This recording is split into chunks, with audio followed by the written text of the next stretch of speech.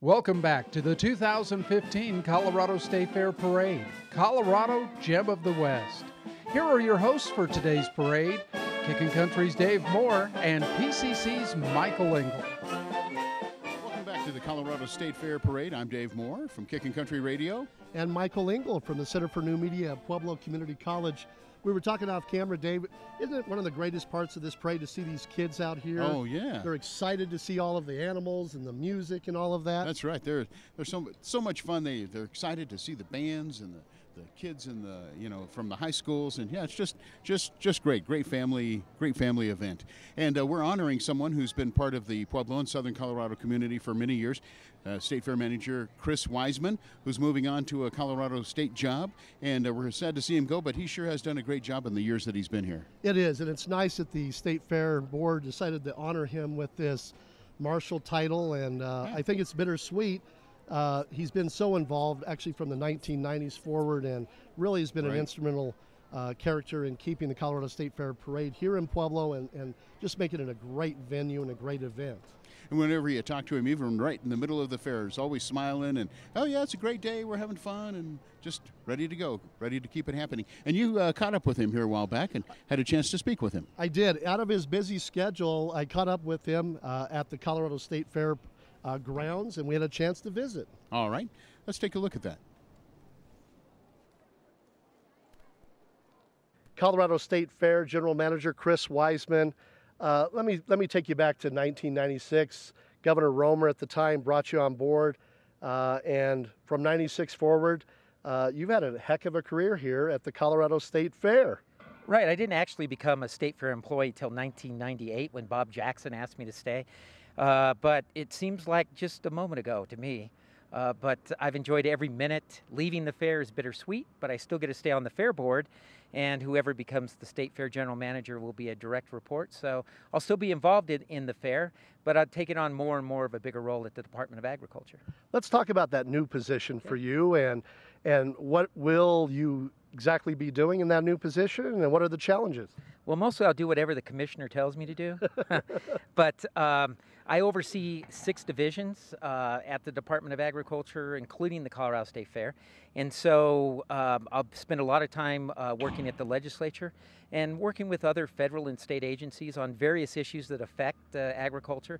Recently, I was down in Durango dealing with some of the issues with the Animas River down there, and so I'm looking forward to sort of this new phase of my life. Takes me back to in the 80s when I worked for Senator Tim Wirth and did projects, and so it's very similar to that. And I assume one of those components of this new job is working to advocate to keep the fair here in Pueblo, Colorado. Well, the fair is exactly where it should be. It's been here for 143 years, 114 years right here on these fairgrounds, and so, I'm looking forward to be continue to be an advocate for the Colorado State Fair. And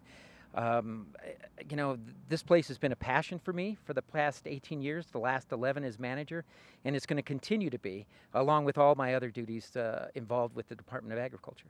In that last 18, or even in that last 11 as the full manager, what were some of the great things that you saw that you feel very proud about that you brought forward?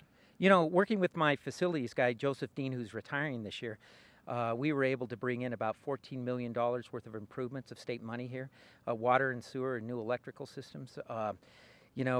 What I've enjoyed most is working with the people. The things we were able to accomplish here were partly or mostly because of the staff.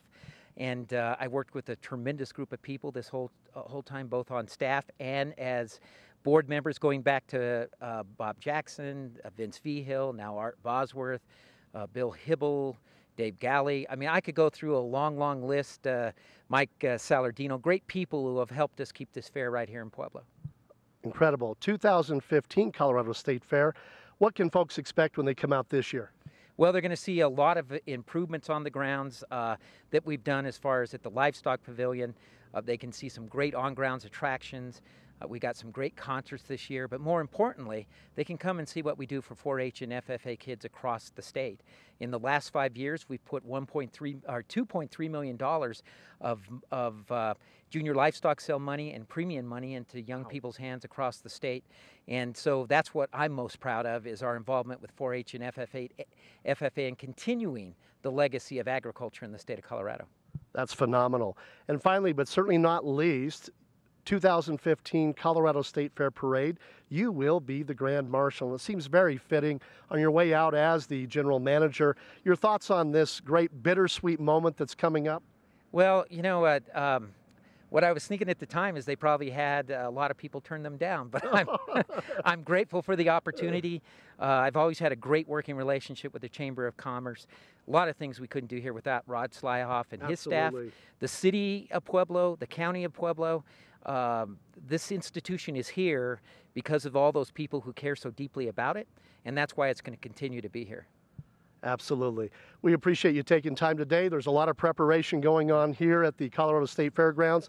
Folks, stand by because just coming up in minutes, the 2015 Colorado State Fair Parade. And here's your Grand Marshal, Chris Wiseman. Thanks again. We appreciate your time today. I appreciate it. Stand by, guys. Parade's coming.